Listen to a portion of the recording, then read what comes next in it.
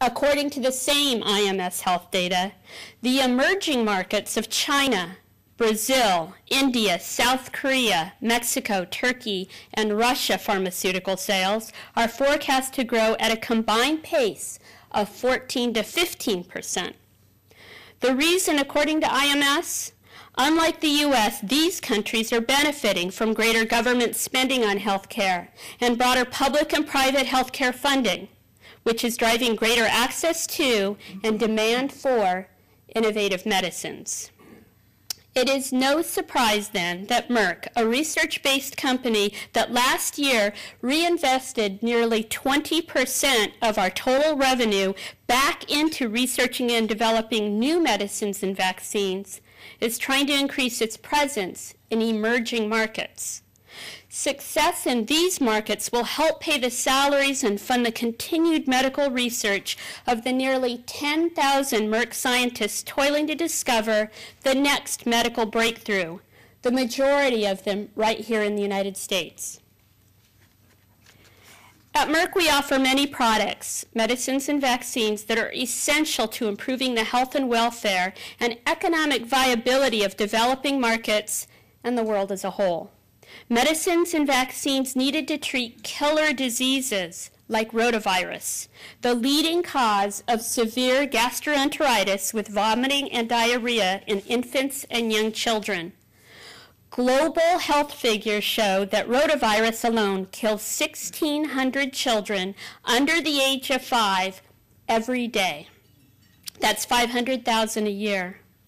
According to a recent report by the news agency Reuters, before routine vaccinations began, this condition sent 410,000 children to a doctor every year in the United States alone, with more than 200,000 needing emergency care and 20 to 60 dying.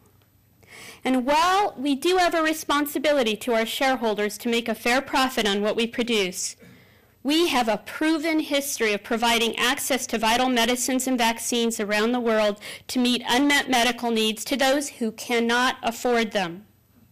In 2007 alone, Merck and its foundation worked with dozens of organizations around the world to provide $828 million in cash and donated medicines and vaccines, including our vaccine to treat rotavirus, through our various assistance programs and partnerships worldwide.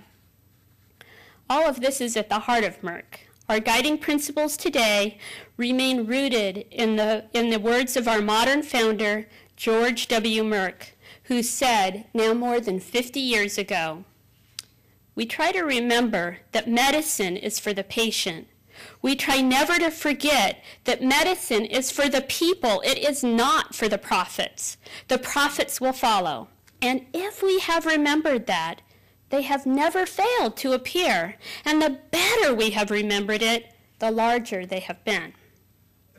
That is why I joined Merck. And if you talk to a Merck employee about what drew them to the company or what keeps them at Merck, they will likely recount how a very important person in their life might not be alive or would have a diminished quality of life if not for a Merck product. In recent years, organizations such as Diversity Inc., Working Mother Media, and the Human Rights Campaign have recognized Merck for its exemplary work in the diversity and inclusion space.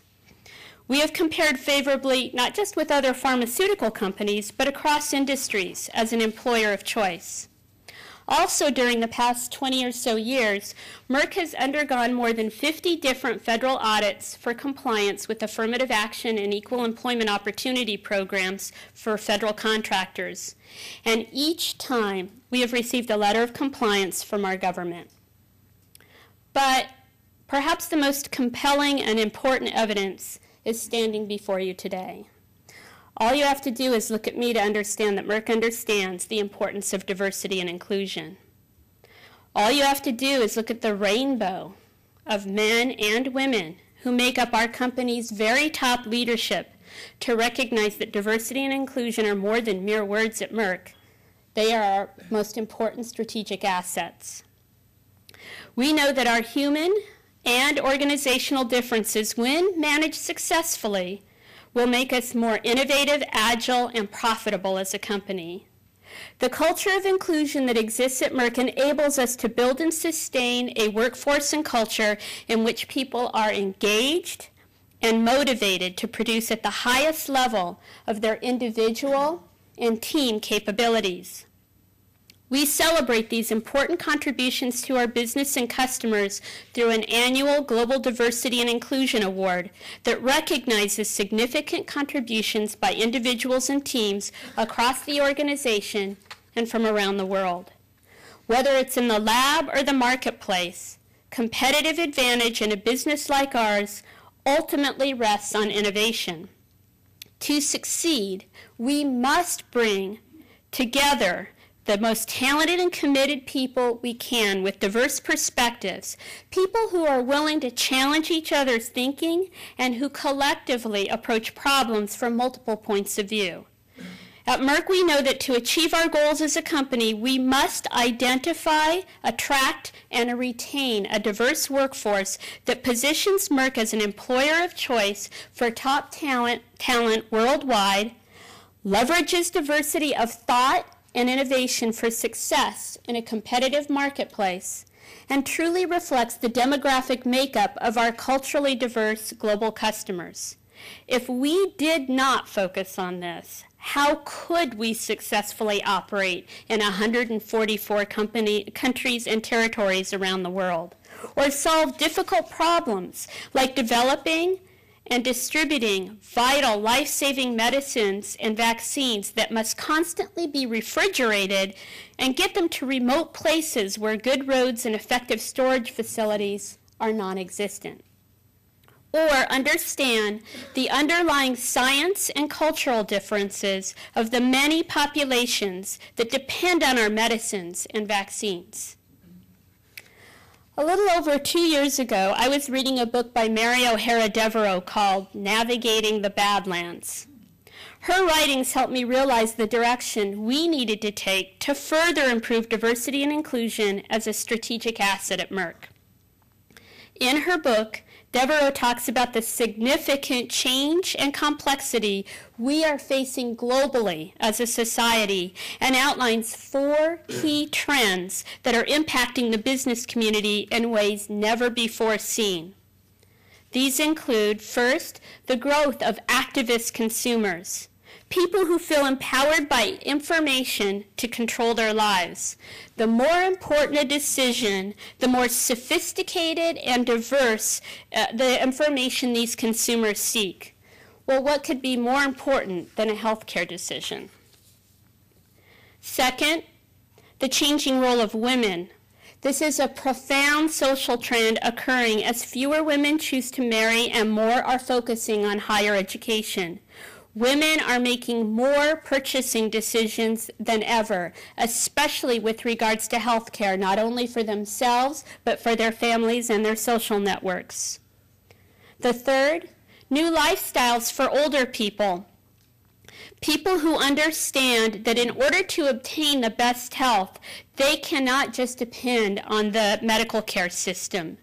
These tween years, as she calls them, ages 55 to 70, are experimenting with healthcare and looking for the very best value proposition. And finally, increasing social consciousness about sustainable growth.